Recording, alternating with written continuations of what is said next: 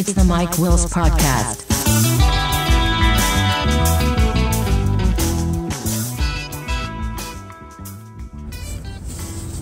Hello and welcome to another edition of the Mike Wills Podcast. This is another ham radio one. I still almost want to say the Dog Days Podcast. I don't know why, but whatever. So I am WX0 MIK, Whiskey X-Ray 0 Mike India Kilo, and I had some thoughts today while I was driving to a nearby town that has some really good butcher shops. I was getting some beef roast to smoke tomorrow. Anyway, the thought occurred to me. I should reframe this. I do a lot of following along with groups on Facebook about ham radio. And a common theme that happens is the repeaters are dead. No one's using the repeaters. Oh, sorry. No one's replying to me when I call out. And I mean, there's multiple reasons. One, a lot of amateur radio operators are introverts, and we don't like to talk to new people. And we, as in the group, not necessarily we, including me, but whatever. That's always a problem. That will always be a problem. On the other hand, I had a realization here today. And it just hit me, and I didn't even think about prior to that. But a lot of these repeaters, even in my area, I was making calls out this morning, nothing. It's like, well, that's strange, but whatever. Look over my digital radio, and it just, I don't want to say going nuts, but it was busy. There was people talking all the time.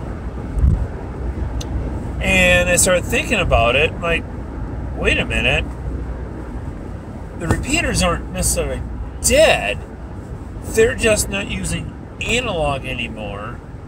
And a lot of the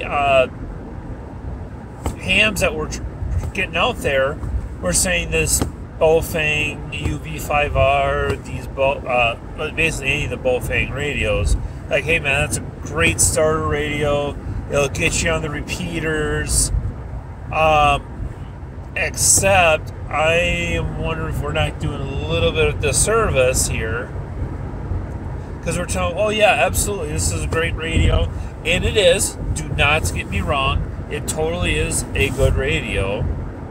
However, it is not a good radio if 3/4 of your interactivity is with people using digital repeaters. That will lead to issues. So now we're telling people, yes, absolutely do this, and there's nobody on. So I think a lot of these groups, they say the same things anyway. Like, yeah, these are good radios. Talk to your local club and see what they recommend. And that gets to another problem that I didn't really was going to cover here. But so it's up to these clubs, these local hams, that really should be routing these newer hams coming in and saying, you know what, that's a great radio. I still recommend having one for blah blah situations, but honestly, if you want to make a lot of contacts, I highly recommend you get I'll just throw a couple technologies, a DMR, because in our area DMR is well used I can help you get it programmed. I can tell you which rooms we're active in, and then you can get going and talking to people on a regular basis. Same thing with Fusion. My particular area is actually more Fusion based, and it's not my local club that's really on it, at least kind of the people I've been hanging out talking to the most. But there's another in the next town over that is all talking about digital, and talking to them a little bit. It's like, yeah, if I start listening, they are talking all the time. I have my analog spinning, or scanning, I should say, looking for signals, and then I have the digital one just going nuts on one station because everyone's on digital. So the other problem I talked about with clubs is some are not welcoming to new people, and that's a whole different issue. Unfortunately, that happens. I looked at the average age of the club that I am looking to join. The youngest is 16. He is brand new ham. The next oldest, I'll be generous and say that he's in his 30s. And you could say I'm in my 30s, even though it's at the bitter end. That's kind of the next generation there is the 30s. And then after that, I would say minimum 50, if not much older. So you kind of look at these, quote, old cranky guys. They don't want to talk to this young punk that's wants to be on such thing. They want to talk HF. And that's the other thing I learned at my last club meeting. Sorry if I'm a little quiet. I'm turning my head here. Is our website, and I found the history. Oh, what the hell? Get in your own damn lane. There used to be 2 clubs in Mankato, and they joined it into one website. One, I don't remember the names of them, but one was exclusively HF. They want nothing to do with VHF, UHF, repeater systems, and all that stuff. So there was 2 clubs that were formed, but they kind of shared one website for whatever reason. And as things happen, when you got the old guys wanting that one thing, fortunately, unfortunately, however you want your perspective is on the thing, they die off. And all of a sudden they're like, you get the younger crowd in here, and now they're talking everything. So you may just have a bunch of old cranky guys who don't want to deal with this repeater crap, and they just have them because they got a good deal, and they figure for their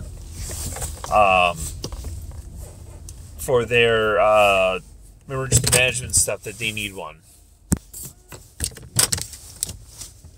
So you have these old guys who really don't give a darn, and they're not going to be so willing to teach these new hams anything. Excuse me. Just came from outside, picking up my groceries. We'll talk about that next.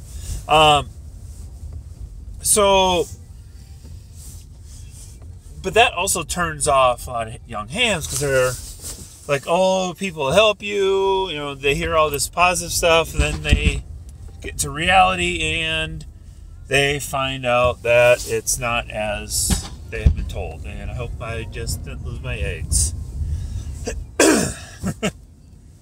So, yeah, it's a catch-22 in some cases. But really what I think I am going to be doing now with this revelation is I am going to start promoting yes, you can get the cheap Chinese radio and at least start talking to people on the radio.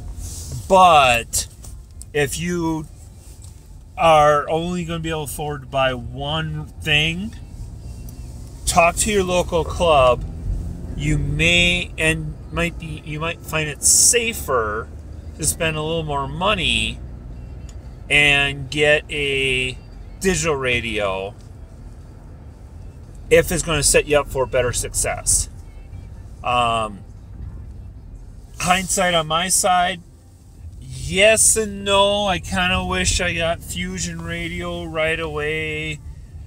But on the other hand, I got to know more people in the Mankato club who are more pro analog than pro digital. On the other hand, on the digital side, I've been in nets on nets that are hosted within the Caribbean. I've been on nets that I don't even know where they're hosted out of, and they're worldwide. Ham Nation, that's on Twit. I joined their digital net a little bit. Same deal. It's just kind of fun to talk to or listen to other people from around the world. Literally. Now, could you argue it's not, quote, truly radio? Yeah, you can. If you're thinking HF radio is the only way you can talk worldwide, but even that has a lot of times people are doing only digital because of we're in a low sun cycle right now, so I don't exactly 100% know what that means, but as I'm understanding it, just sun isn't putting out as much solar whatever that charges out the ions in the ionosphere, and because of that the rate of propagation has gone down significantly.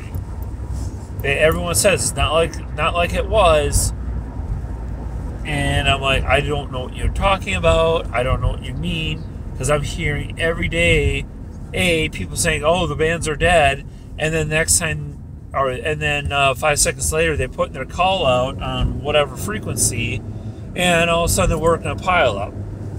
Pileup, for those who don't know, is when you have multiple people all trying to make a contact with you at basically the same time. It takes it's a little different skill set required to start working a pileup like that, because you got to kind of pick out one out of 20 voices all talking to you, and you got to say, okay, MIK, you're the person ending in MIK, you're next. And hope you only get one. I've heard some people say, okay, I heard Delta something, Delta only, and then either Delta Alpha, and then they get down to one person. So it depends on what you're thinking about. Absolutely, a lot of these digital modes, as people are using them, if the internet is down, they're not going to work like that. And it is something that I hope most hams consider as they use it. However, I did ask the question, both Fusion and DMR can work, A, without internet, and B, they can work point to point. So point to point being simplex, or I'm standing here a mile away, someone else is standing, and you can talk directly to the radio like your old-fashioned walkie-talkies work, only you're in digital. So that does help that process as well. Oh boy, this is going to be a long one. So yeah, that's what I'm starting to think as I am navigating this wonderful world of amateur radio. And sometimes you just need time to sit there, think, listen, and all of a sudden you come up with another brainwave, as I call them.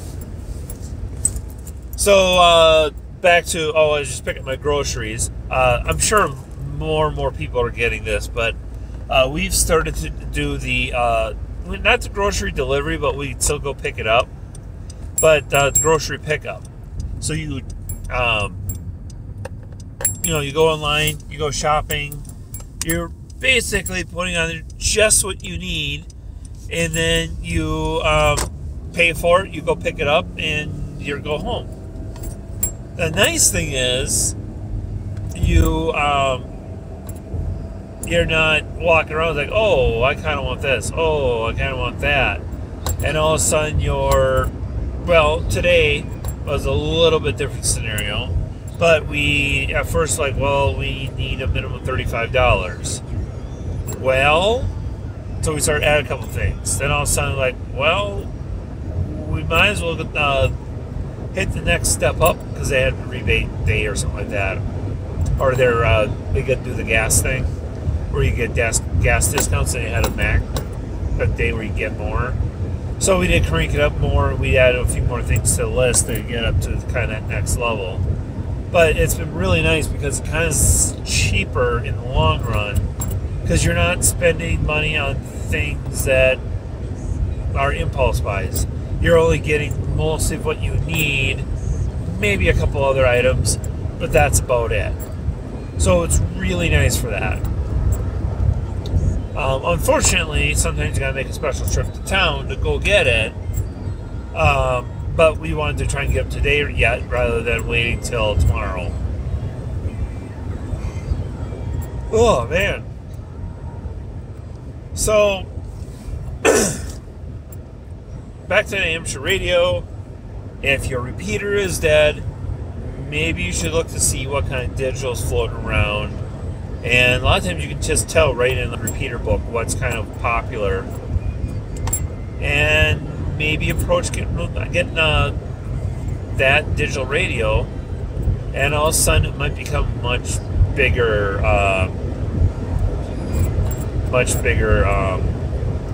more fun experience, I guess. So I am going to sign off here. Oh man, I'm sorry for the yawning. I am recording at 7:30 at night. It's been kind of a busy day for me. So I'm going to sign off here and return your ears to normal, whatever it is you're listening to. And this is 7 3s from WX0MIK. I'll forget the frequency now. The intro music was Funkily Dugatitude by the late Derek K. Miller. The outro is Always Evermore by Eric Dietrich. You can contact me on most social networks with the username Mike Wills, one word. You can email me at mike@mikewills.me. You can find any show notes and my blog at mikewills.me. Thank you for listening, and come back again.